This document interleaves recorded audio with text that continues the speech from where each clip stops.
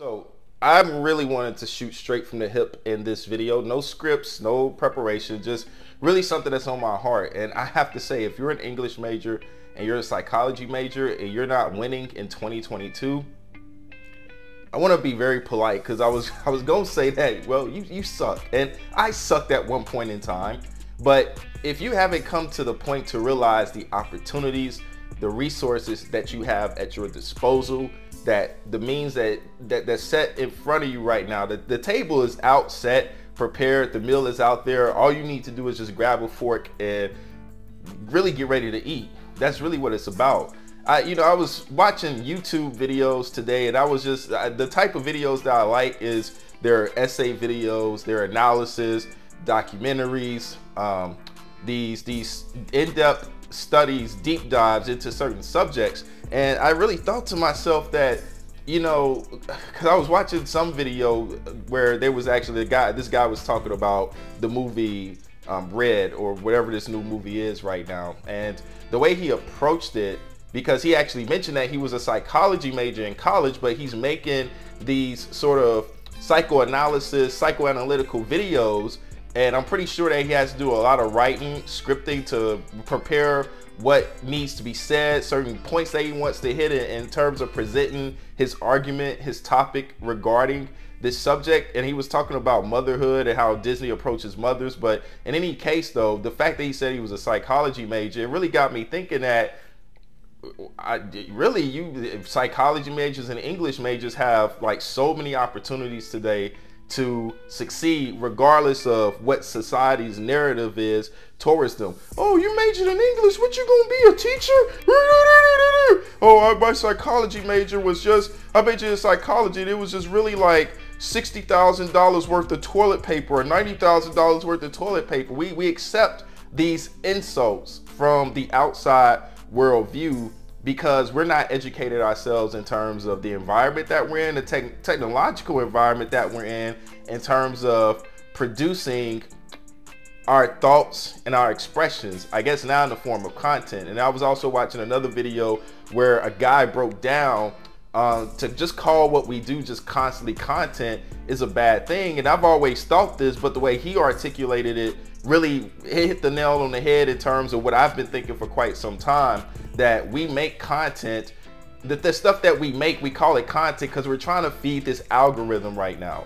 And we really kind of need to move away from that. If you're a writer and you're writing stories, you're writing novels, don't call it like content, call it a work of art. You're spending a lot of time and energy invested into making something that's going to have an emotional impact on somebody else.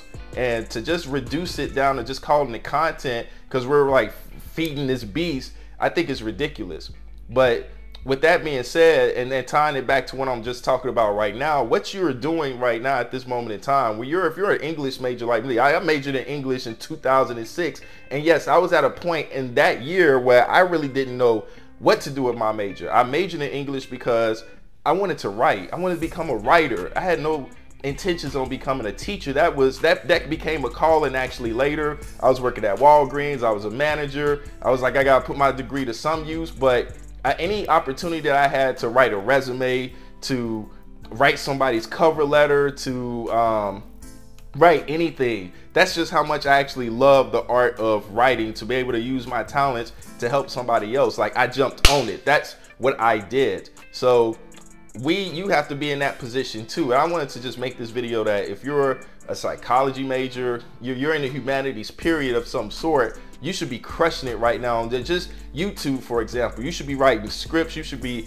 taking certain subjects that you adore. If you want to write, if you're an English major, you want to write in-depth analyses on Shakespearean literature or in psychology. I can't really speak on psychology, but you want to talk about a famous psychologist. You want to go really in depth on some of the practices, the mental models, or whatever goes into that. There's an opportunity for you to take advantage of that, to fuse your love of this subject with the degree that you achieve, to allow you to feel like you can have some success with this degree that you got. And no, just because you're not using your degree to go work for some company, you can still put it to use by actually taking your talents and be able to create something and put it out there, publish it out there to the world, so that you can start building an audience and starting to really have an impact on the world in a way that you just never imagined. So right now, even if you're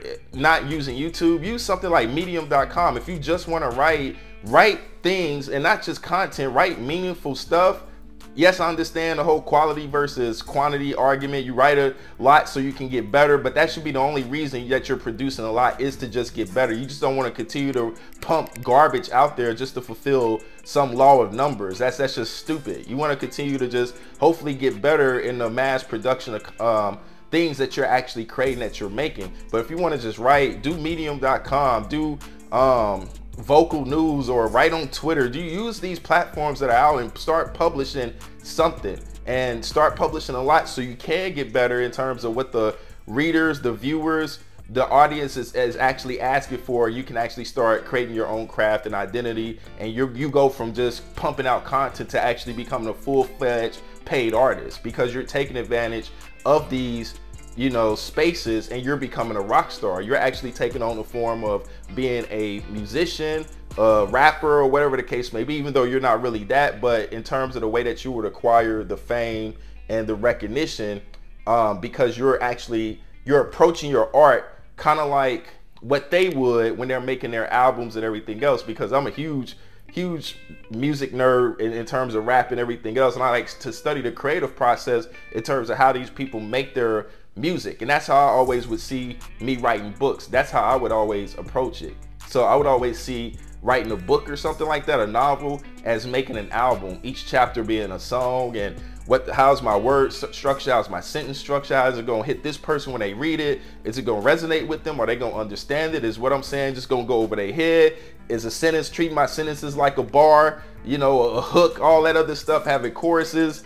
You know, I would just see my writing just as that. So, and that's how I would actually approach that's how I just would approach my writing. That's what I'm just trying to say. Anyway, I don't want to go too much off on a tangent in this video, but just know the bottom line is this, is that if you're a psychology major or English major, stop listening to the world. You have everything at your disposal to succeed. One of those ways is to get to writing and start producing art. Start producing subject matters, things based on stuff that you studied, and presenting it to the world, so you can actually start putting those degrees to some form of use, if you don't know how in a traditional sense, in terms of getting out there and getting hired with the company who they don't really know what to do with you in those regards. So that's gonna be it for this video.